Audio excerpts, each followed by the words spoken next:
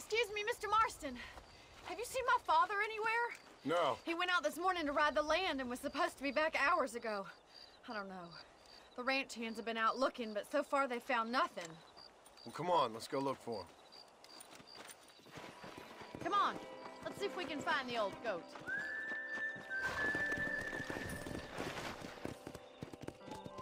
Come on! Stay with me! Stay with me. I've got a bad feeling about this. I've got a bad feeling about this. It's not like him to be away for so long. Don't worry, we'll find him. He's not as young as he used to be. What if he's hurt himself? Your father can still handle himself just fine, Miss McFarland. He's built like an oak. You're probably right, but I can't help worrying. He's all I've got. Don't you have any brothers or sisters, Miss McFarland? I had 6 brothers, but 5 of them died, either from sickness or foolish choices. And the other one? He left for the east and never came back. Must be getting on for 10 years ago now. He's a high and mighty banker in New York, according to his last letter. He should be here, helping you and your pa. I don't want his help. He can live his life any way he wants. But when I see those city fellers coming in, you're slowing us down. I fear a little for his soul. He switched his saddle for a tie, and that's fine. I just never met a man in a tie I could trust. Come on! Who's that over there? I can't keep up. Yeah. Yeah! Come on, let's hurry. Daddy, what happened? Nothing nice. Rustlers, I guess. Maybe the Baller twins, that bunch. Now you head back to the ranch right now and fetch a wagon. Yes, sir. Marston, you watch after her. I'll do that, sir. Please stay close. Careful. Come on! What could have happened to those poor men? And their horses were dead, too. I think we should get back there as soon as we can. It's a bad idea to split up right now. Who could have done something like that? Your boss seemed to have an idea who it was. Let's just do what he says and get the wagon. Those damn rustlers! I've got a good mind to head over to Pike's Basin myself. I don't think that's a good idea. And you're no better. How many men have you killed? Do you really want to know? It's disgusting. You never met the men I killed. I heard the way you talk about that gang you were in, like there was some twisted morality to what you did. We all have a code. Only some of us don't The realize outlaw with the code? How wonderfully romantic. The reluctant murderer. Look, Mr. Marston, the barn is on fire. Hush!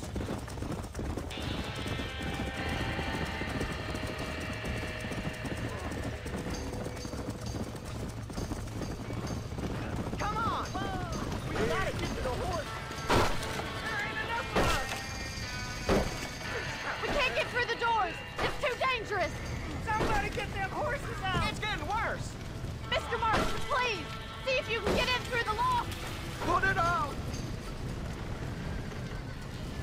Más agua.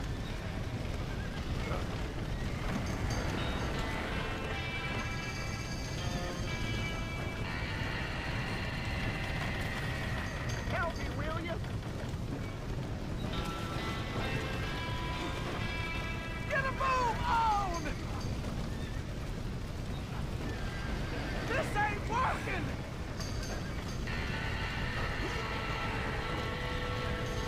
Los caballos!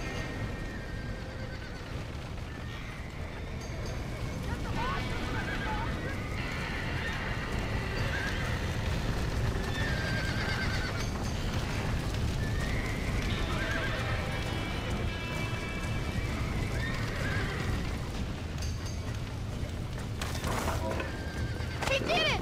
Now get the horses out!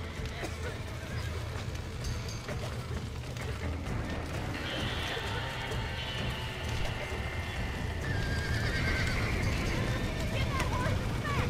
Get it moving! Give it a slap!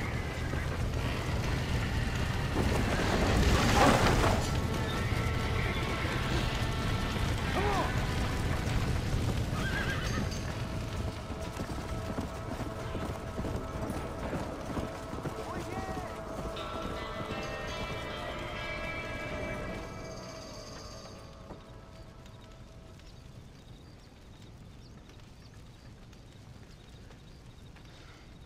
You sure know how to handle yourself. Thanks, Marston. Yes, John, thanks. Well, you saved the ranch. If you'll excuse me, I've got chores to attend to. Hey, hold on a second over there. Sincerely, John. Thank you. Well, did all I could, Miss McFarland. Sorry about all the damage.